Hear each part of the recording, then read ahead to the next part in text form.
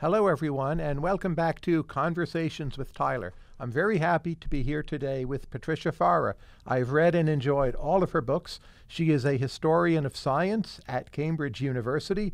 Her next forthcoming book is called Life After Gravity, Isaac Newton's London Career. She's also well known for her writings on women in science, and she appears often on BBC, typically on topics related to science. Patricia, welcome. Well, thank you very much for inviting me. I'm very glad to be on the show. Let's start with Isaac Newton. How was it that he died rich? He earned his money from several different ways. When he went down to London, he earned far more than he ever did as a Cambridge professor because he was running the London Mint. So he got a fat salary for that.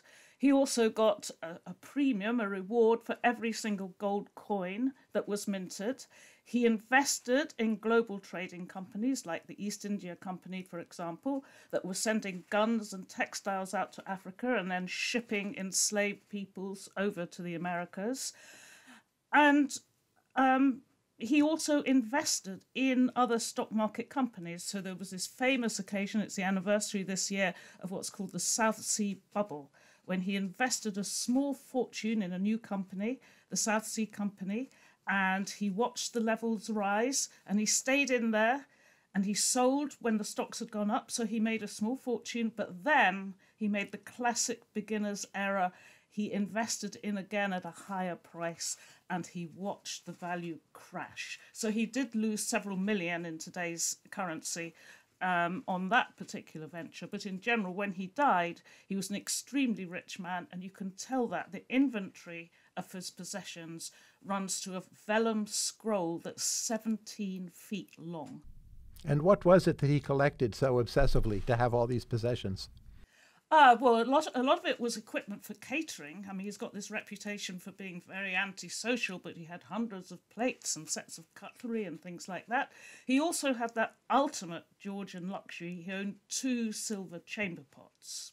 He spent money on having a good number of portraits of himself painted that he would send out to other people as sort of bribes or as rewards for their allegiance to him. He had furniture, he had decorations, he had a carriage, he had a sedan chair tucked in the stables. He had lots of servants. Now, as you know, Newton spends, over 30 years working at the Mint? Yes. What's your model of why he did this? How much was it for income? Did he think he was done with major contributions, say, to physics and optics? How do you think about that decision in his life? I think he was very frustrated with being at Cambridge. He applied for several positions there, which he didn't get. He was, in theological terms, he was rather at odds with everybody else at Cambridge because he was a very, very devout believer in God, but he didn't adhere to the traditional, to the orthodox Anglican theological belief in the Trinity. So that was difficult for him. So he'd been trying to leave Cambridge for some time. And he had a very close friend, Charles Montague, the Earl of Halifax, who was Chancellor of the Exchequer, very influential man. And he managed to find Newton this very prestigious job at the Mint that paid a good salary. And the minute Newton heard about it, he downed tools at Cambridge, rushed down to London, and he'd moved and started a new life within a few months. Now, why was the Mint located next to the Weapons Ordnance in London? The Mint was traditionally located right inside the Tower of London. And if you go to London now as a tourist, in normal times when you go, you can be shown round the Mint. And it's squashed into the inner and outer walls of the fortifications of the tower, right on the edge of the river. So it's in an ideal location for all the gold coming in from Africa. And it was close to Westminster and royalties and Parliament, so that was also a convenient location. Newton didn't like being physically in the Mint. He was given a house that had walls all around the garden, so you couldn't see anything. But the worst thing was that it was very noisy. At that time, there was a zoo in the tower. And so he was kept awake all night by the roaring of the lions and the other animals in the zoo. There was also the clanking of all the Mint machinery. And there were also because it was a tower, it was a military fortification. There were many soldiers there, and they were riding around on horses and doing all their drill and all the stuff that soldiers do. So after a few months, he left the tower because he really didn't like living there, and he worked there 1 day a week, but he did most of his work at home. And what do you think about Newton's basic idea on the silver recoinage? Bring in all the silver coins, melt them down, reissue at a lower value. Was he right about that or not? Or do you side with John Locke? He actually didn't want to do that. So there was big consultation when he was still in Cambridge. And the trouble was that coins in those days were made of valuable metal. So if you got a silver coin that was worth £1, the silver in it was itself worth £1 in money. It's not like dollars or cents now, where it's a bit of paper, which a bit of paper, a dollar bill, is in itself absolutely worthless.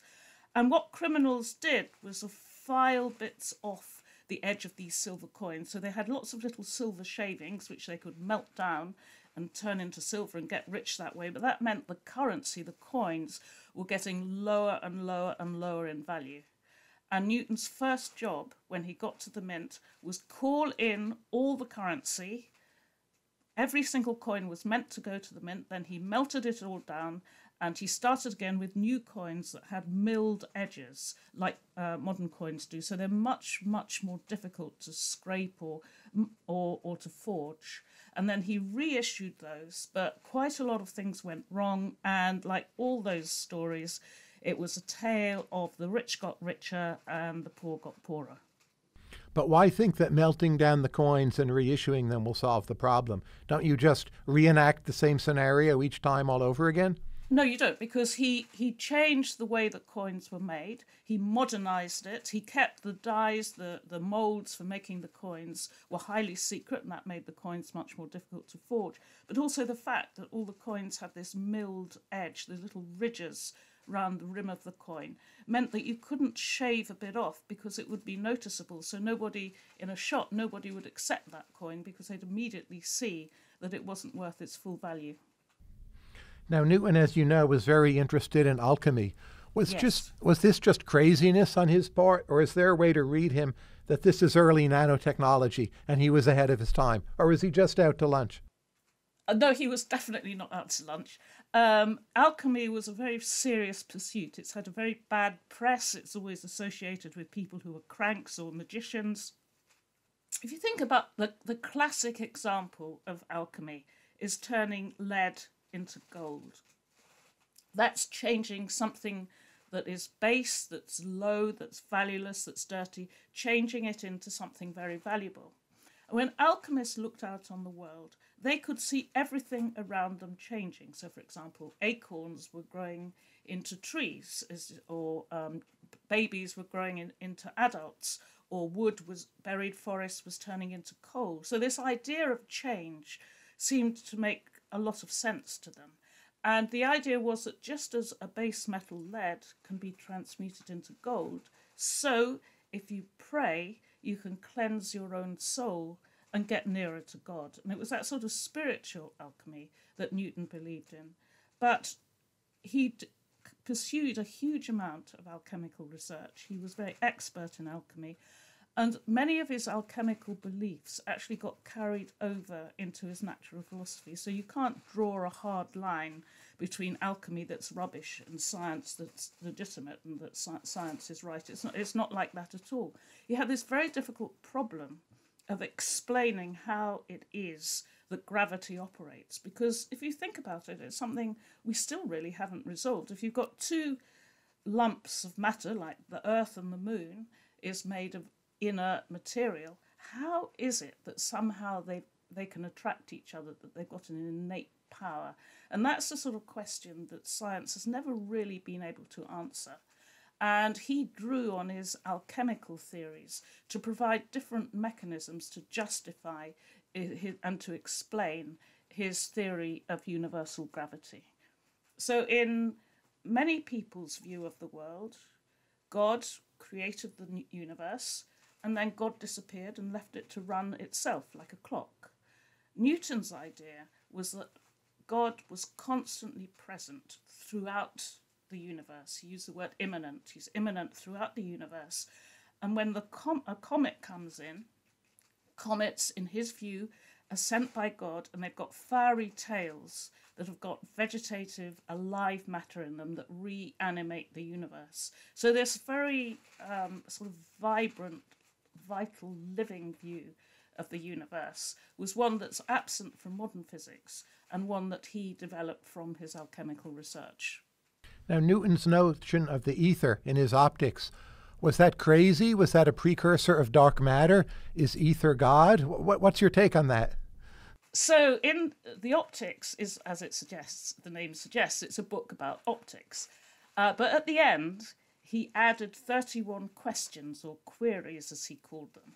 And that was a really good opportunity for him to float some really outlandish ideas. And because he put a question mark at the end, then nobody could accuse him of actually believing that. He said, oh, I was just speculating. So he had, in the queries of the optics, he formulated two different views of gravity. One is the one that there's some sort of invisible power that stretches out through empty space and attracts the sun to the moon or the apple to the ground. The other version is that there's something called an ether, and that the ether is made up of tiny, tiny, tiny invisible particles that you can't weigh, you can't see them, you can't smell them, but they pervade everywhere. And then gravity can travel through that ether, just like sound is transmitted through air or through water. And that basic model sounds really weird now, but throughout the 19th century, regular scientists, very eminent, prominent scientists, all believed in the ether, and they developed models of it. And it only finally disappeared in 1905 when Albert Einstein introduced his theory of relativity. And one of his aims in doing that is to dispense of the ether, to say it's a hypothetical substance and it's no longer needed. Did Newton ever have sex?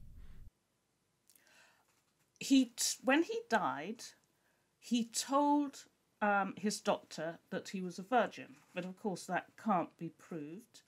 He certainly had a very close emotional relationship with at least one young man, but the concept of homosexuality is a 19th century one, so he might well have had a very, very intense emotional relationship with young men without actually having had sexual relationships with them.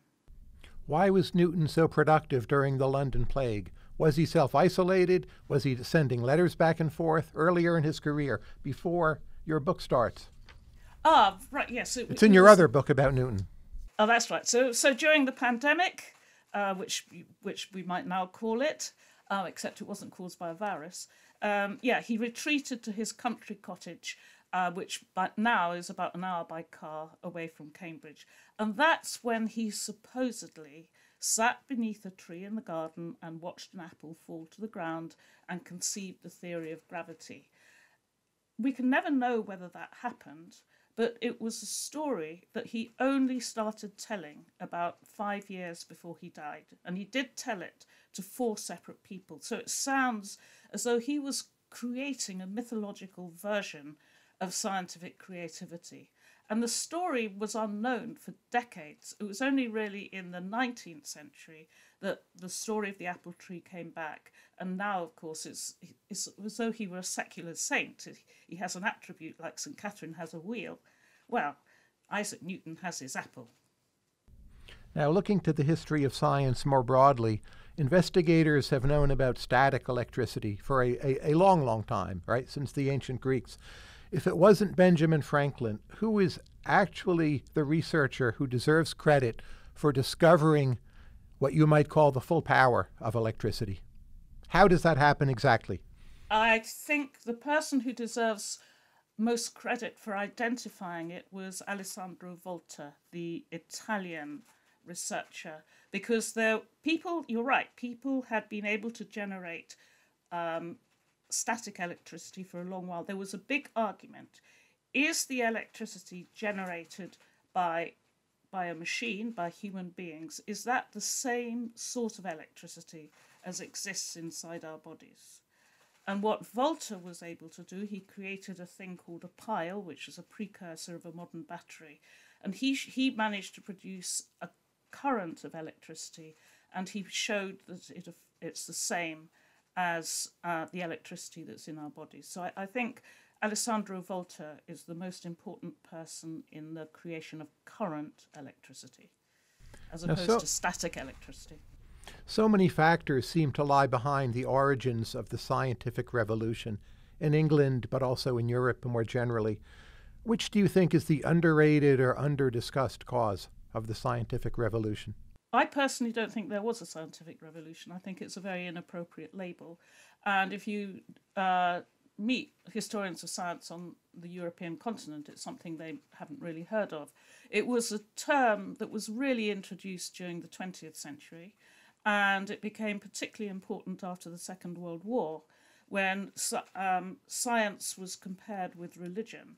And the sort of rather idealistic view was that there could be a universal language of science. I suppose Isaac Newton's Principia would be sort of like the Bible of the new science, and that could spread internationally. And it went along with a very sort of pacifist aim to reduce international tensions. And this concept, the label, the scientific revolution, became really important during the second half of the 20th century. But since then, a lot of historians have strongly challenged it. So I personally don't think it's a very good label. But isn't there something to the notion that, say, Boyle, Cavendish, and Hooke, what they did, which was quite significant, typically multifaceted, it couldn't have happened in the year 1500, but it could have happened, and indeed it did happen, in the years they lived in. There was additional amount of wealth, there was some institutional support for science, there were royal societies, there's the beginnings of professionalization. Why shouldn't we see that as a discrete break in the history of science? Because you've just given precisely all the reasons why I think it was a continuous effect. And you're quite right, it couldn't have happened in 1500 because the other social factors weren't in place. But the name of a revolution suggests that something changes precipitately and very quickly. I think it's quite relevant to remember that the word scientist wasn't even invented until the 1830s, and in this country it didn't become common until the late 19th, early 20th century. So science as we know it didn't exist in the 16th, 17th century, which is where the scientific revolution is usually placed. And the term scientific revolution implies that you go from a non-scientific state to a very scientific sort of position. And that actually didn't happen. And there was a long process of continuity. And you could see the 18th century as being extremely important for developing the idea of careers, not outside the church and the law, which were the traditional careers, developing different sorts of careers and making science into a professional activity. And that's what happened in the 19th century. Now, you've written a book on 4,000 years of the history of science. How well do you feel we understand the scientific understanding of the ancient world? I looked back on that book, which I wrote came out about 15 years ago. And when I wrote it, I was trying extremely hard to get away from a Eurocentric approach and to write an international history of science. And since then, I think history of science has become still more global and international. So I think we do know a lot about the ancient world. I think, unfortunately, we still don't take sufficient account of other cultures outside Greece and Rome as seen as being particularly important. And I think more and more we have to look at what was happening in other parts of the world and recognise that not everything originated with Europe. If we look, say, at the breeding and origins of corn, which happens in central Mexico, by a group of people now misleadingly called the Aztecs, how much do we understand about how that happened? How much do we know about their science? Do we think they just got lucky? If we knew everything, how many big surprises would there be? Because it's a remarkable achievement, right? They take a weed and they make it into a foodstuff that later fuels the Industrial Revolution. Yes, but you could say, I mean, the same of the Egyptians. They cultivated a weed and turned it into something that we use to print books on and use for transmitting knowledge. I think a lot of ancient cultures, ancient civilizations, had very advanced levels of knowledge, but they weren't directing it to what we would call science. They wanted to live better. They wanted to be more healthy. They wanted to grow more crops. They wanted to get from one place to another. They wanted to become rich. And to do all those things, they developed techniques that later got taken over and were adapted and are now seen as being part of science. Some number of years ago, researchers discover what's called the Antikythera mechanism from the ancient world. It seems to be a kind of computational device. Do we need to revise everything we had thought about the ancients with regard to science, or is this just a marginal change in our understanding of what they were able to do? What else haven't we discovered from the ancient world? I think the Antikythera device, which was a sort of ancient mechanical clock from the Greek era, which was discovered in the early 20th century, is an absolutely magnificent example of the sort of thing that I'm talking about, because according to the standard historical works, such an elaborate set of gears and such an intricate understanding of what's going on in the heavens, but particularly the mechanical work that was involved, couldn't possibly have happened before the Middle Ages. And here there is this clock that's long preceding the Middle Ages, and the fact that one has been found, which is so technically proficient, suggests, sort of really confirms that there must have been many others as well. And what historians have started doing is rereading ancient texts and reinterpreting different references to pick up indications that this sort of technology did exist long before we thought it ever did. What should undergraduate science students know about the history of science? Oh, I think I would like to make history of science compulsory for all science students. I think one thing that they obviously learn about debates of the past. A lot of the ethical considerations involved in previous debates are still very relevant now, so I think that's very useful for them. Another reason for them to learn history of science is that if they're scientists, they're taught how to carry out calculations and how to advance from a certain base of knowledge and to produce new knowledge. What historians of science do is argue and interpret and find ways of expressing their own point of view. So we teach science students how to write essays, how to present their own position. And that's a skill that everybody is going to need. If you're writing a grant application, you need to be able to present your ideas clearly. And the other reason for why I think every science student should learn history of science is that the students I teach absolutely love it, because they have an opportunity to argue and to express their own ideas and think for themselves. And it's something that students really enjoy, as well as learning a lot from. How valuable is Thomas Kuhn for understanding the history of science? So Thomas Kuhn introduced, he didn't introduce it himself, he developed earlier ideas, and it has come to represent this idea that science doesn't proceed in a straight line, sort of up the mountain of truth, that it proceeds through revolutions, so that people get hold of a fixed idea, like, for example, they know in their absolute hearts that the sun goes round the earth. They know that the sun goes round the earth, but then more and more evidence comes up that really argues against that belief, and then there becomes a sort of a crisis when the evidence overwhelms the previous belief, and you flip into a new paradigm and go for a different belief that the earth goes around the sun. I think an enormous number of holes have been picked in Thomas Kuhn's book, The Structure of Scientific Revolutions, and I think Thomas Kuhn himself would agree with many of those. On the other hand, it was a key book in the way that it influenced people and persuaded them to think about the interaction between science and society in a different way. So it's been enormously influential, although I don't really agree with all that much of it. And what is it from philosophy of science that you find most valuable in understanding the history of science, if not Kuhn?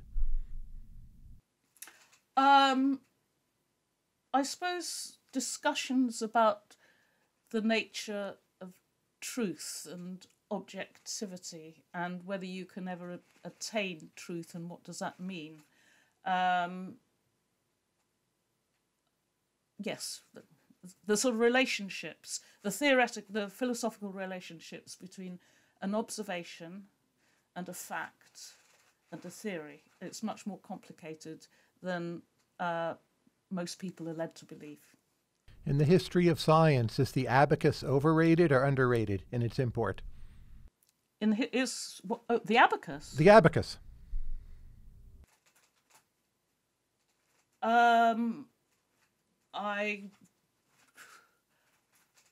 don't think it is rated particularly highly in the history. So I mean, it's a good example of something that wasn't invented for scientific purposes, but was developed by merchants for when they're trading.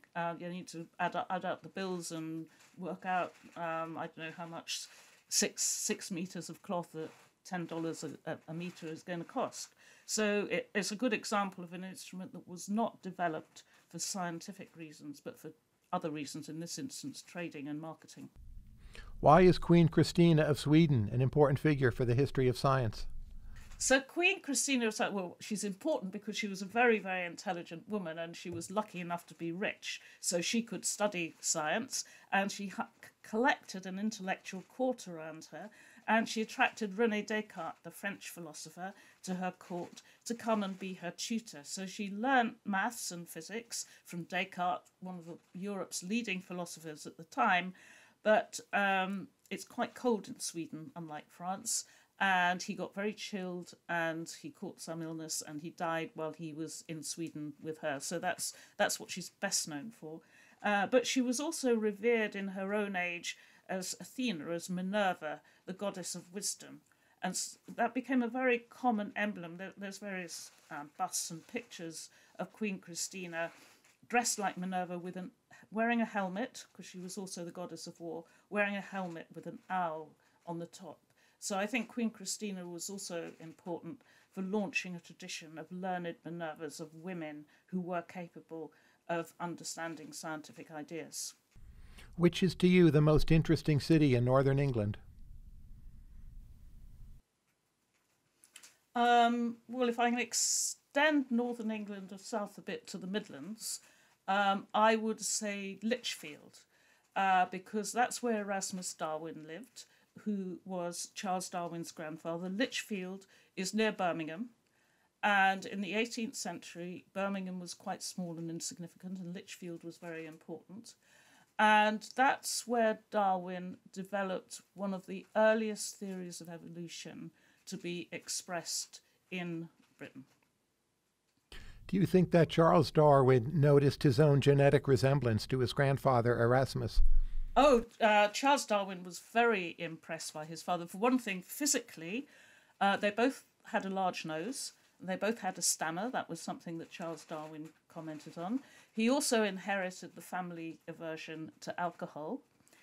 When Charles Darwin was a medical student in Edinburgh, he had to read Erasmus Darwin's medical textbook, which was called Zoonomia. And it was in Zoonomia that, in the pages at the end, that Erasmus Darwin first suggested evolutionary ideas. And when Charles Darwin went on the Beagle voyage, when he started taking notes about all the flora and fauna that he saw, he had several notebooks, and there's one notebook that's got his first sketch of an evolutionary branching tree. And that notebook is called Zoonomia. So I think that's just one example of how influential his grandfather's intellectual ideas were, but also his general approach to life, his aversion to slavery, for example. Why do you think it took the world so long to unravel the geological insights that were behind Darwin's theory of evolution? So you need to see that the Earth has changed. You see fossils in a historical record. You see sediments of Earth corresponding to different eras of time. You would think something like that could have been figured out by the Romans. but it really comes quite late in the history of science. Why? Well, it comes late. One reason why it came late in Europe was because of Christian beliefs. I mean, what it says in the Bible. It says in the Bible that the earth was created in 6 days, and on the seventh day God rested. But more importantly, I think, for the idea of evolution, that God created the world just as it is now. And I think it took a long time to overturn those ideas, but long before Charles Darwin formulated his idea of evolution by natural selection, that view of the permanence and the unchanging nature of the earth had been overturned a long while previously, and all the geological information was already in place by then. So if you go back, for example, even to Robert Hooke, who was a contemporary of Isaac Newton, during the plague, when Isaac Newton was in his country home at Woolsthorpe, Robert Hooke took refuge at a country house in Surrey, and he went for long walks over the downs, and he found lots of fossils of marine organisms. So already in the middle of the 17th century, Robert Hooke was arguing that there must once have been a sea that lay over that land, because he was finding all these marine fossils. So it's a long, slow process. I think it's easy, in retrospect, it's quite easy to say, well, why did it take so long for people to discover that?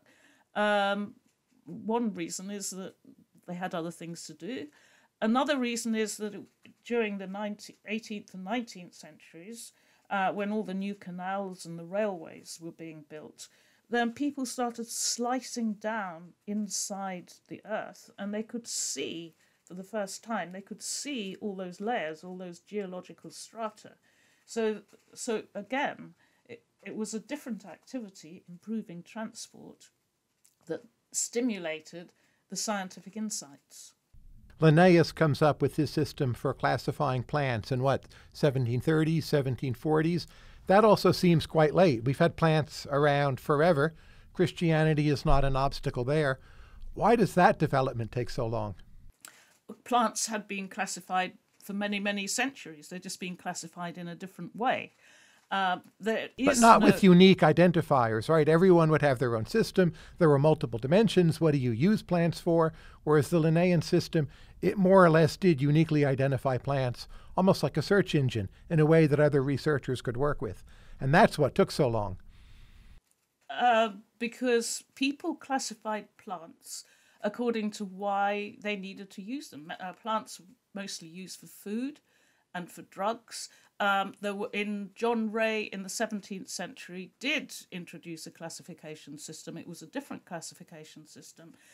By the time Linnaeus proposed his, there were several others, and his was strongly opposed. It's got several important defects. I mean, it's completely arbitrary, the way that it counts the sexual characteristics of the flowers. There's also roughly half flora don't have flowers that you can count the sexual characteristics in that way. So it's a deeply flawed system that was much criticised at the time. And it was like all new scientific ideas, it had to be promoted. There had to be almost a sort of public relations exercise to make sure that Linnaean botany was accepted rather than another one. And it's now being replaced. I mean, there's a lot of debate about whether it is the best and the most useful classification system. So it's not absolutely right. It's just one system of doing it. If we look at 18th century portraits, either of scientists or of patrons, they rarely seem to be happy. Why is that? Perhaps they don't look happy because they have to sit still for a long while being painted. That's certainly true of the early photographs, that people had to pose for a long while. Because portraits were painted, but if they were painted of a man, it's different for a woman, but a portrait was painted of a man was to show his importance and his seriousness and his gravitas. So they didn't necessarily show him as unhappy. In the 18th century, they were shown mainly as being sort of noble and austere. Whereas in the 17th century, a lot of them actually were given very melancholic expressions. Someone like the diarist John Evelyn, for example, or Isaac Newton himself, because being melancholy was associated with scholarship, the idea that you would sit inside in a darkened room and you had very white skin and fine bones. So your physical attributes reflected the brilliance of your brain. Who is the great underrated British visual artist in all of British history? Well, one of my favourite pictures she's not particularly underrated, is by Maggie Hamlin. And the reason it's my favourite picture is because she shows is a portrait of Dorothy Hodgkin, who is the only British woman to have won a Nobel Prize for Science, and very, very few people have heard of her. So I would like to see Maggie Hamlin more represented, but also this particular portrait. Dorothy Hodgkin, she won the Nobel Prize. She identified the molecular structures through X-ray crystallography. She identified insulin, vitamin B, and penicillin. She was also a very affable, lovely person who campaigned for maternity leave for women in the universities, who was very supportive of other women. And she doesn't have a sort of glamorous, sort of heroic, tragic tale like Rosalind Franklin, for example. She was just an ordinary woman who got on and she did her science, and she had 4 children, and she was very supportive of her peers, and everybody liked her. And she seems to me that she is the ideal role model for a scientist. And Maggie Hamlin has painted a very, very sympathetic portrait of her as an elderly lady burrowing amongst her papers, and she's painted her with 4 arms because she's so busy that her arms are dashing around all over the place, and she's got a big model of a molecule in the middle of her desk to show off her achievements. Now, on the role of women in the history of science, Londa Schiebinger has written that early women's scientific contributions were most prominent in, and I quote, illustrating, calculating, or observing. Do you agree? And if so, why was that the case? Science was being carried out at home. Before the 19th century, not much was happening in universities or in public laboratories. So a lot of women were at home, and they were essentially working with their brothers or their fathers or their husbands. They weren't allowed to go to university. So unless they were very rich and could afford a private tutor, they didn't have the opportunity to learn all the scientific theories that men could, because men were allowed to study those sort of subjects. But if you think about the history of science, of course there are individuals like Newton and Einstein who made great discoveries, but science isn't just about that. You have to be able to communicate ideas from one person to another, from one country to another. And if you think about that sort of model of science, if you think of science as being continuous, not as a sort of range of mountain peaks with individual geniuses standing on top of them, then women played a very, very important role, because teaching, illustrating, drawing, editing, running museums, collecting different sort of specimens, those are all absolutely crucial. So if you think of Isaac Newton, he wrote his Principia in a very complicated geometrical language, and he said he deliberately made it very difficult, because what he said was, I don't want to be bothered by little smatterers in mathematics. So ordinary people, even quite skilled mathematicians, found his book impossible to approach. So it was only when other people translated it or explained the ideas in it in simpler terms that his vision, supposedly under the apple tree, managed to spread around the world. And women played a very important role in that sort of communication and spread of science. So I agree with Londa Schiebinger, but I also think that we need to rewrite how we think about the history of science and what's important about the history of science. Science is about collaboration, it's about cooperation. It's not about unique effort. And women were very important in that process. Between 1650 and 1710, 14% of German astronomers were women, arguably higher than is the case today. How did that happen? Because astronomy it is a subject now that you study at university, but it was also, it was a craft. to study astronomy, to study the stars, you need to make instruments, and the instruments were being made at home. The guild structure was very strong in Germany, and a lot of women in England as well who were working in instrument making shops inherited their father's business, or they were trained up from when they were small children to work with their father. And that sort of structure was stronger in Germany than it was in England. But there were also some important female astronomers. So, for example, the first astronomer royal at Greenwich, when the observatory was built in the 17th century, the first astronomer royal was John Flamsteed. And his wife, Joanna, was also a good astronomer, and she was very good at carrying out all the mathematical calculations that are needed to transform the data, the readings of the stars, to transform those data into measurements that can be recorded in a star catalogue. Another excellent example of that is Caroline Herschel, who came over from Germany with her brother William, and they set up in Bath together. And she was going to be a musician, and she started on her musical career. But then William Herschel got the astronomy bug, and he persuaded her to devote her life to helping him.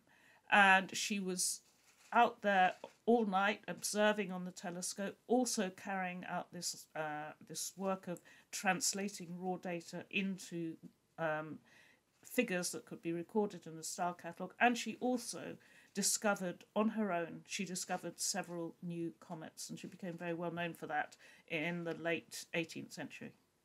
Why are women today so prominent in vaccine science compared to, say, theoretical physics? I'm glad they're prominent in some science. That's absolutely excellent.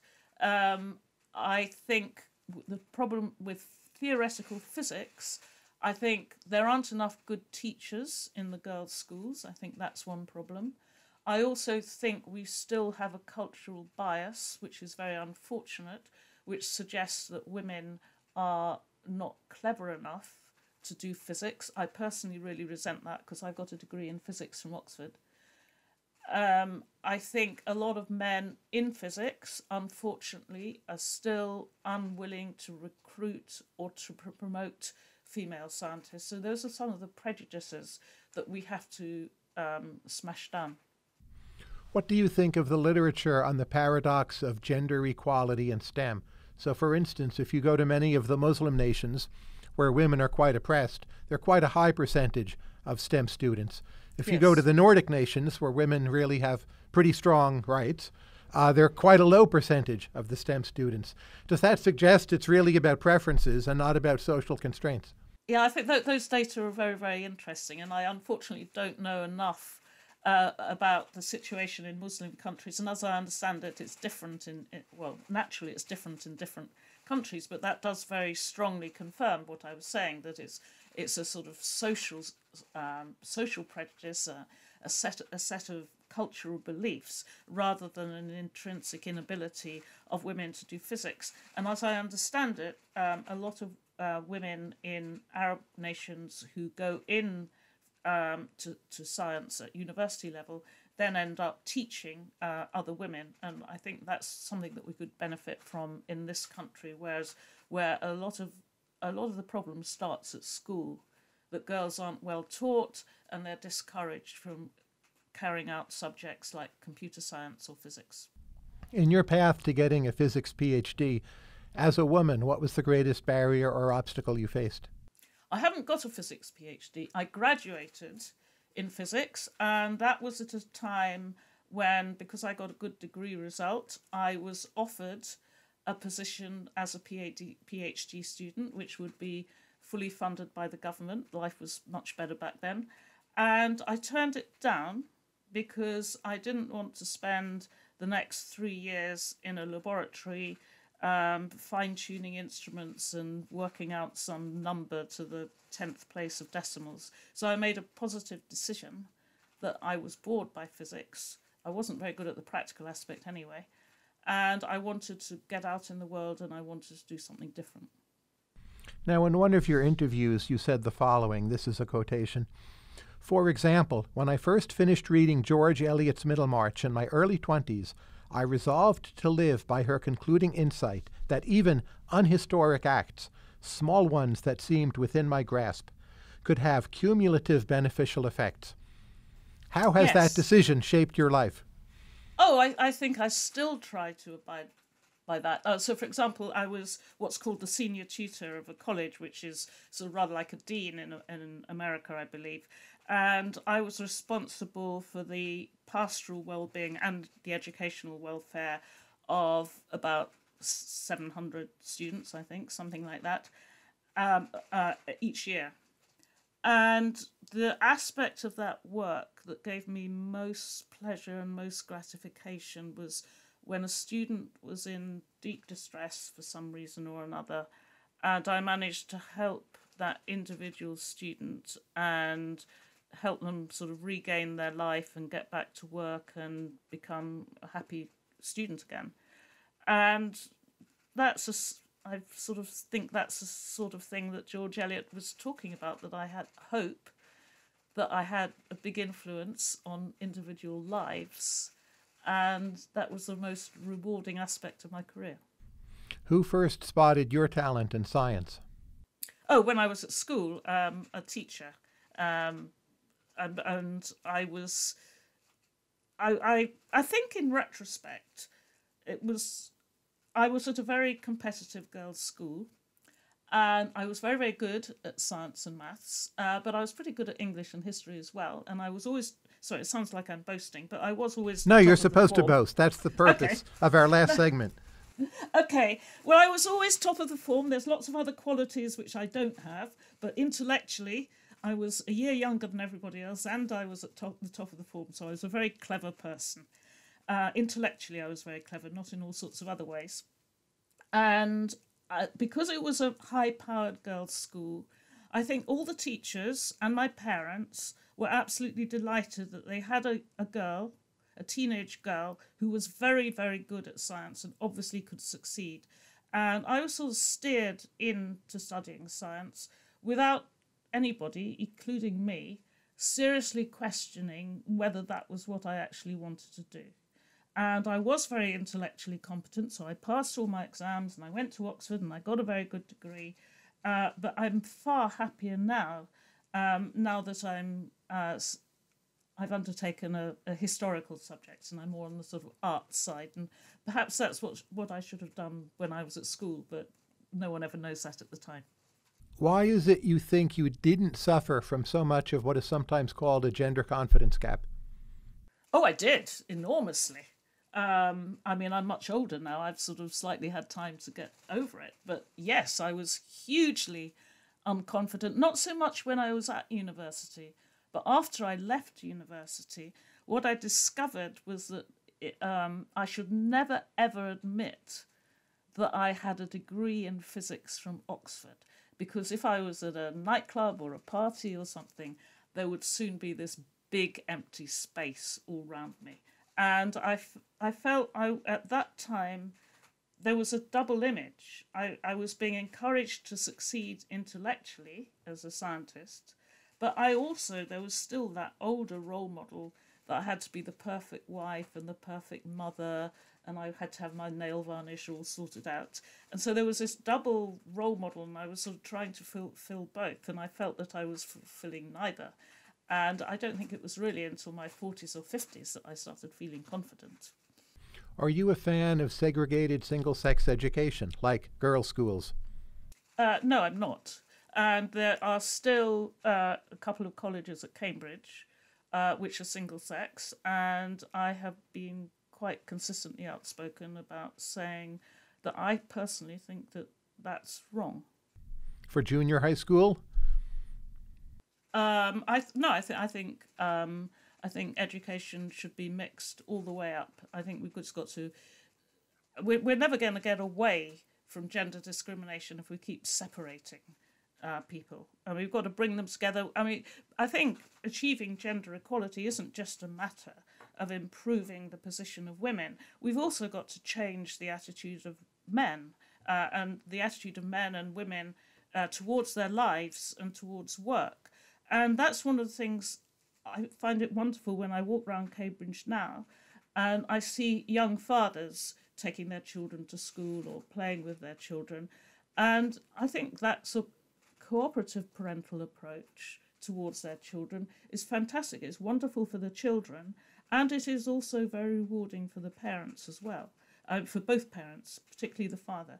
And I think we've got to get away from this idea that work is what really matters, because it's life that matters and how happy you are. That's far more important than what work you manage to do. How did your startup experience teach you how to write? My startup experience? How Yes. do you mean by that? Well, you talk about this in one of your interviews, that you had a small, sort of within the family tech company of sorts, and you had to do writing for the company. Right. Yeah. Okay. So my husband and I, very foolishly, probably in our early 20s, both left our work and we set up a small company making educational material about statistics and about computers. And my role in that was to write the scripts. So I had to translate some quite complex ideas about computer programming and about statistics, which I already knew about them, but I had to translate them into very simple phrases, and each one had to be matched to an illustration. And I think that's probably why I have so many images in my book, because we were making what they don't exist now, but they were called tape slide programs, the 35mm slides that were synchronized with a tape cassette. So you had to present an image and an idea together in very simple, basic terms. And I think that was fantastic intellectual training. What do we need to do then to produce more highly intelligent, popular writers on science? If you needed to learn to write that way, that suggests it's pretty hard to get more through the pipeline. Well, my remedy naturally would be to teach them all history of science. And the latest book, I don't know, I assume it's come out in America, Merlin Sheldrake's Entangled Lives. Yes. He was one of my students, and he did history of science when he was at Cambridge. And he is an excellent example of how someone who studied history of science can also be a brilliant scientist and a brilliant writer. What do you find most rewarding in the visual arts? Because your writing is suffused with images, as are your talks. I think pictures are very important. Pictures include a huge amount of information. There's many types of information can only be communicated visually.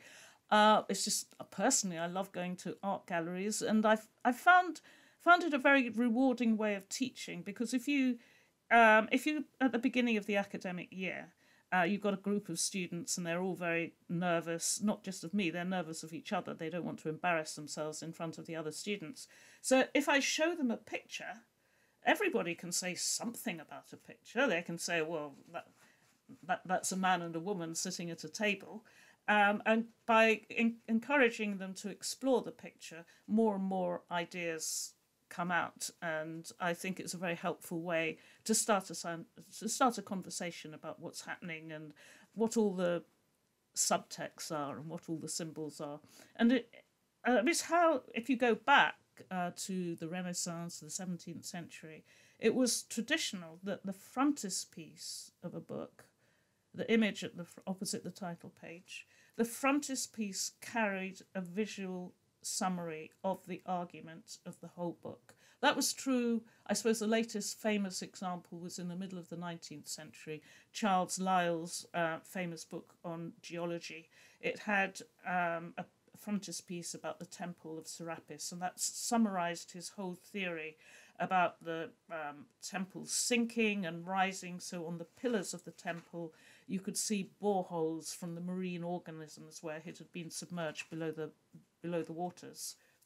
So I think that's an old tradition to summarize an argument in pictures, and I think perhaps it's one we could valuably get back to. Who is the greatest female illustrator of science? Madame Lavoisier. She was Marie-Paule Lavoisier. She was married to Antoine Lavoisier, who was the French chemist who introduced a lot of the symbols that we've got today. He introduced the idea that you have an equation in chemistry, and all the weights have to be the same on both sides. And when they got married, she was only 13, and the first thing she did was learn English, which he never did. So she was absolutely essential in his work with all the English chemists and the people like Benjamin Franklin from the States and Joseph Priestley from English.